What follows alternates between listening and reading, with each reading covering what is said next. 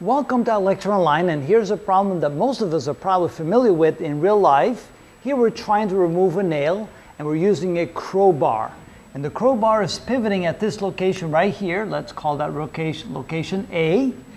And the nail will require a force of 600 newtons for that nail to be removed. And we're using a crowbar that has a horizontal section here equal to 12 centimeters in length and has this vertical section here 50 centimeters in length, and we're applying a force at an angle of 10 degrees relative to the horizontal. We're kind of pulling down. How much force is required to remove that nail? So first of all, we're going to calculate the moment required using a moment arm of 12 centimeters to remove a 600 Newton nail, and we're assuming that the force will be perpendicular to the direction of the position vector, which is the moment arm right here. So let's call the first position, or let's call it R sub 2 right here. Let's call this R sub 2. And so therefore we know that the moment about point A, and we're looking for the magnitude of that moment, is equal to the position vector R sub 2 multiplied times the force F sub 2 times the sine of the angle between the two. Now, it turns out, since the force is in this direction, the position vector is this direction, the angle between the two is a 90-degree angle, so we can say that this is equal to R2 times F2 times the sine of 90 degrees, and of course the sine of 90 degrees is equal to 1, and so therefore we can say that this is equal to R times F, and the position vector is 12 centimeters, which is 0.12 meters, and the force is equal to 600 newtons, so that requires a moment of, looks like 72 Newton meters. All right, so how much force will be required in this particular location? When you pull at the very end of the crowbar in that direction, how much force will be required to remove that nail? So the force required, or at least the moment required, is as follows, right? The moment pivoting at A, the magnitude of that will be equal to 72 Newton meters. So it'll be the same amount required on the other side, but of course the moment arm is bigger, so less force will be required. The question is how much force?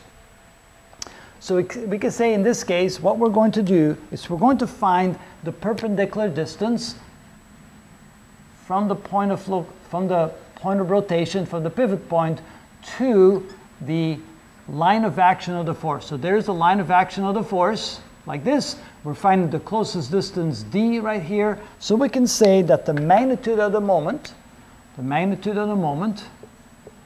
can be expressed as the force applied times d. And we'll do it another way so you can see in just a moment how that's done. So in this case, we're looking for force. So we can say that the force is equal to the moment arm, or I should say is equal to the moment divided by the shortest distance from the point of rotation or from the pivot point to the line of action of the force. So it now comes down to finding that distance d. So we have a triangle right here, and we're trying to find the angles. So let's see here. If this angle is 75 degrees, then that means that this angle here must be 75 degrees as well with respect to the horizontal. But we're trying to find the angle with respect to this line right here, so that means that this angle here is 75 degrees minus 10 degrees, or 65 degrees. And since we're looking for d, and we have the hypotenuse, which is 50 centimeters, we can say therefore that d will be equal to the hypotenuse, which is 50 centimeters, times the sine of 65 degrees, because d is opposite to this angle, so times the sine of 65 degrees, and that then goes in here.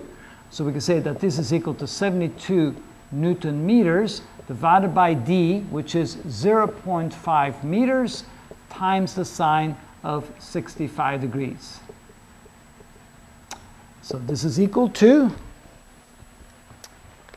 72 divided by 0.5 divided by 65, take the sine, equals, and it would be 159 newtons of force required, which is reasonable, and that's of course why we use crowbars. So if you apply a force of 159 newtons, you will then remove the nail here, which requires a force of 600 newtons. Of course, you use a much bigger moment arm here, so it makes it a lot easier to actually remove that nail.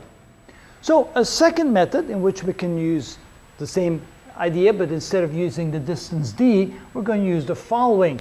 We can say that the moment about point A, and we want to find the magnitude of that, is equal to the moment arm r.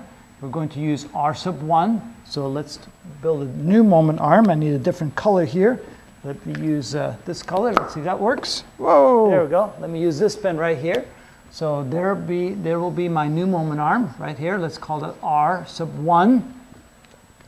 So to find that, we find the magnitude of r sub 1 times the magnitude of the force times the sine of the angle between them. And I'll call it phi, the sine of phi. And so that will be the angle between those two. So let me go ahead and show me what the angle then should look like. So I'm looking for this angle right here. So if we continue the moment arm this way, and we have the line of force right here, I want to find this angle right here, phi.